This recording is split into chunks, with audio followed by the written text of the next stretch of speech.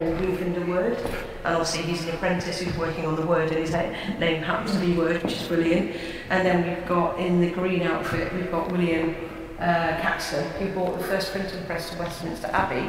And then when the station is fallen, it was then taken by Wynkyn de Worde to Fleet Street, and then Wynkyn de Worde became known as the master of Fleet Street ultimately. So it's a really great story of how apprentices have gone from, journeymen to masters, and then how that whole cycle. But it's a linking of history. But it is a linking of history. It isn't always talked about. It isn't. Obviously, apprenticeships go all the way back to medieval time.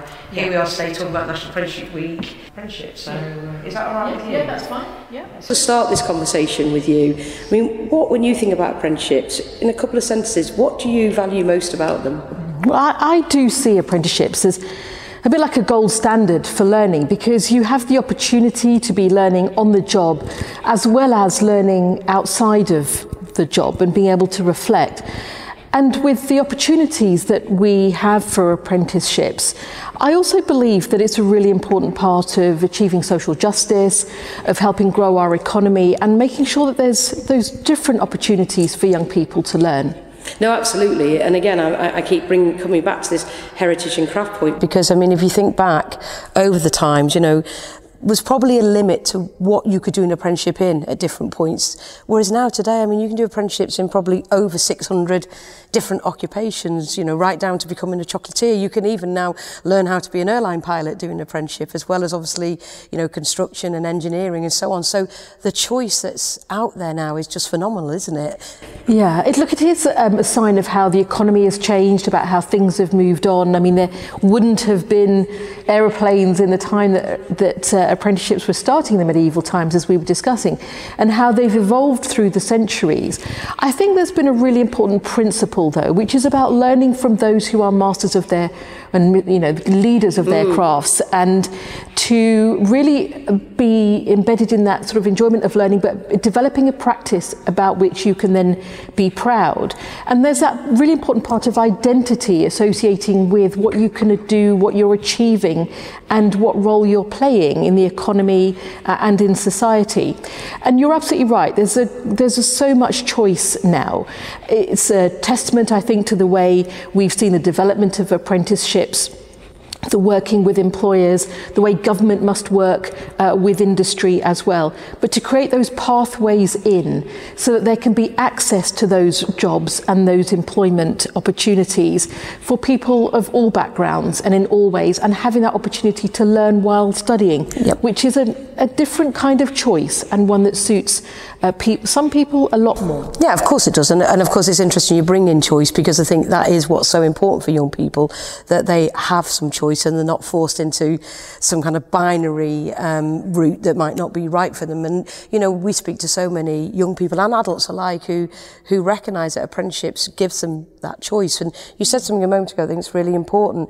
It's that opportunity to keep learning and progressing, and then learning some more, and then keep progressing in a way that I think is at an advantage to some of the more traditional academic routes that some people take. And of course, your title is of Shadow Minister for Skills and FE, so that's a pretty big portfolio to cover. And I suppose what I'm interested in is, where do you see therefore the opportunities for the joins, rather than looking at each one of those as very separate? How do we create a much more joined up skill system, because we don't have that right now? Well, I think one of the great opportunities is to see FE colleges as so pivotal in the local economy and in the leadership that learning in FE colleges can contribute to local prosperity and opportunity.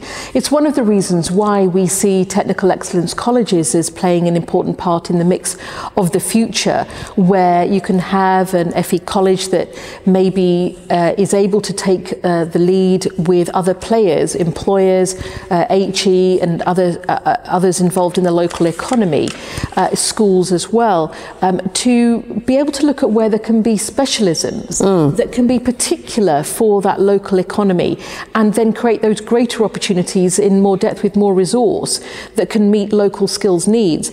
I think what people want to see, and when the investment is made by young people, particularly in apprenticeships, and the higher standards that they also want to see, those qualifications have to have the confidence of the people taking them but also of parents and others, that there'll be a job at the end of it and they can see where that's going. That's what also contributes to learning and joining up pathways. And I think what will be important, and I'm sure we'll discuss it further through the work that we've talked about with Skills England, a new national body that will oversee a national skills strategy, perhaps for the first time in so long in the UK, that it will be an opportunity to think about how do we join up the skills opportunities and pathways so that there is much more of a seamless step out of perhaps education in school into FE or colleges, then on to, for some into HE, but there is an alignment. And that alignment is one that makes it easier for the learner and where you can see that you can make those choices to go into work or to further study. That's a really important part of how we have a strategy that holds together for the nation. Yeah, absolutely. And ultimately it's got to be about that output and destination. We've got to be able to have the aspiration leading to a destination. You mentioned obviously some of the critical actors who operate in the system. You've talked about employers and colleges. Of course, there's also the private training provider market. You know, providers play a very big part, especially in the apprenticeship agenda. I mean, you'll have heard a lot about the fact that employers, whilst many of them are very committed to apprenticeships and skills generally, some of them find themselves having to turn away from, in inverted commas, the system because of the red tape, the bureaucracy. What do you think Labour's policy will be on really trying to flex up the levy, if I can use that term, and take away some of that bureaucracy and red tape that exists today? Well, there's a lot of challenges in there, and for National Apprenticeship Week, I do just want to pay tribute to all of those involved in delivering our apprenticeships across the country, and that is the colleges, the businesses, the training providers, and even to pay tribute to those in our schools and colleges that really are signposting opportunities. We've got to see that part being played as well, the signposting of opportunity, whether that's through careers advice and support in our schools, so that people understand the opportunities that are available to them. But you are absolutely right that there's been a real challenge with employer engagement, and we've seen that in some of the statistics around the lack of completions of apprenticeships, with some of the challenges that employers are also facing as well as learners, which really does need some deeper thinking and some very important research with the St Martin's Group and others coming out quite recently. But I also think that we've got to recognise where the system isn't working. If you've seen a drop in 200,000 apprenticeships since the levy came in, if we've seen, if you look at the calculations that the City and Guilds have done, which was around £3.5 billion of unspent apprenticeship levy in the 4 years after the levy came in, if you've seen a plummeting of small and medium-sized enterprises engaged by probably 49% since 2016, engaging in apprenticeships, there is something that isn't working. And it's really important that we look together, government, industry, our providers, and our qualification bodies and so on, to say what is it that's going wrong.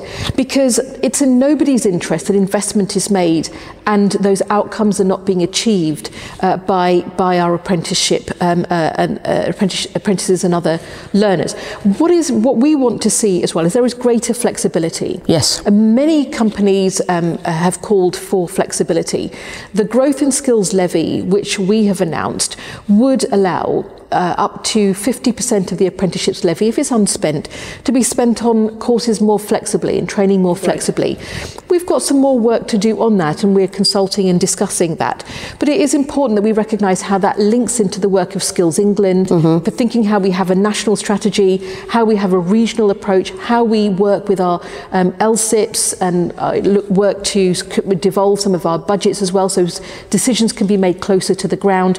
But all in all, it ties together so that there isn't confusion about what is needed from a national perspective, and there's clarity over what's needed locally. Like grassroots. And that we work together. No, look, I think that's very, very helpful, and I'm sure people will be very heartened to hear that. And as you say, at the end of the day, National Apprenticeship Week is also about celebrating those who have already achieved and those who are going to go on and achieve. But of course, we want to and need to encourage many more into the pipeline. And you've touched on a really important issue there, that starts are down, and particularly worrying in young people, and we know that it's young people where we've got the biggest problem with unemployment and certainly low skill, low pay jobs. So I think, you know, what is it specifically that you think, you know, Labour would really focus on to really address that issue in terms of having more flexibility in the levy, or just generally even focusing much more of the apprenticeship spend on young people? Is that a direction you think Labour might look to take?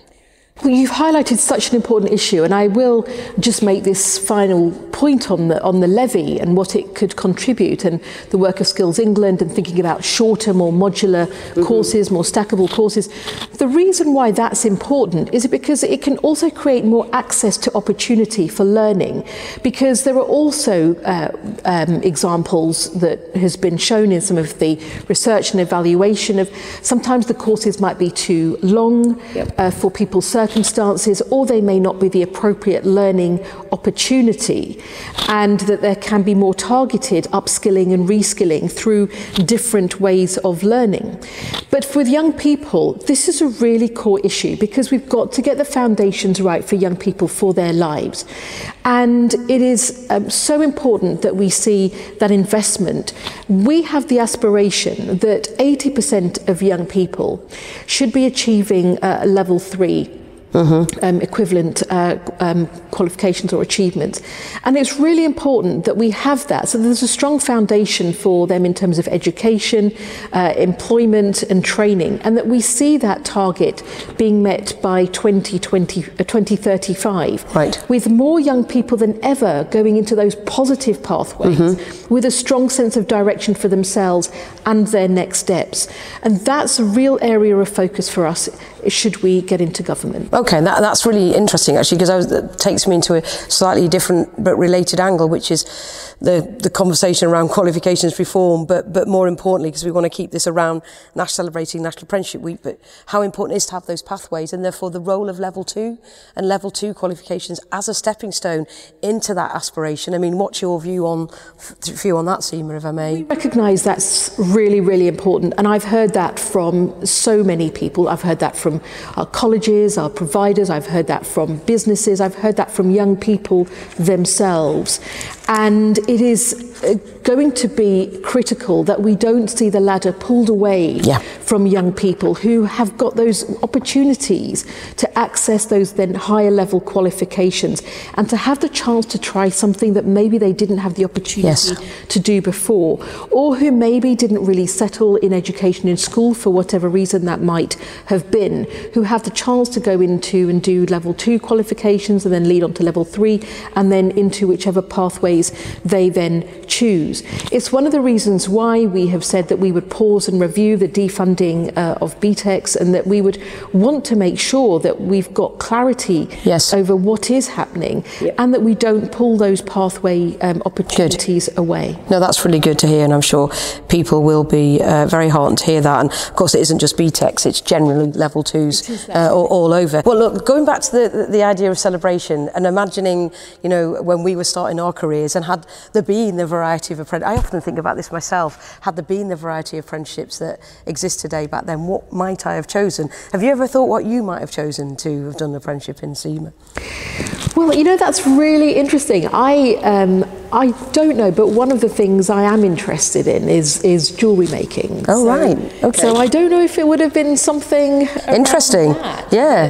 But you know, you see, I still see now when you see some small businesses, you see men and women who might be creating things, and that you see, you know, really, it always catches me when I see really beautiful jewellery that people have made themselves. Really started that from scratch. Started from scratch, they've had that imagination, and then people go and wear that, and they're sort of wearing that art. When really passing on. No, it's brilliant. That. And you know, through COVID, I know there was a young person, a teenager, who was the daughter of an MP, in fact, who decided to make jewellery, and you know, it was so beautiful that we were all buying it. Right, you know, brilliant. And actually, and the great news is you could today go and do. You could even now go and do an apprenticeship at the Goldsmiths around the corner from here.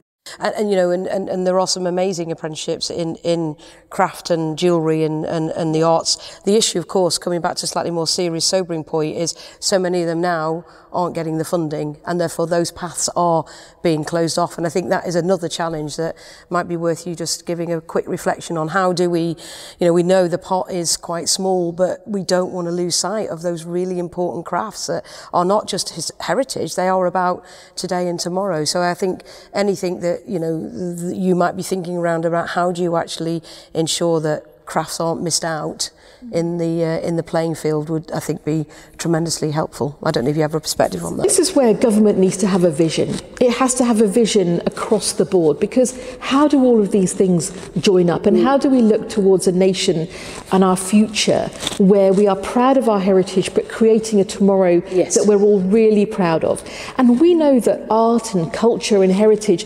plays a huge role in our well-being as citizens, our well-being of our communities, our well-being of our nation, and our pride in our heritage. That's why I'm so pleased that we have such a champion for arts, for culture and for heritage in our Shadow Culture Secretary, Thangam Debonair, herself a classical musician. And her vision that she's outlined, which is looking to how we preserve and support art and culture and heritage in all of our communities, whether that's ceramics in Staffordshire or it's, you know, to the goldsmiths in the city, that there is part of a vision of our economy as well that takes in that heritage and art, because it is connected. It is connected. And within that, thinking about how we build a curriculum in school that is focusing and draws in aspects of art and heritage and culture, builds that sense of connection with that learning, and then contributes to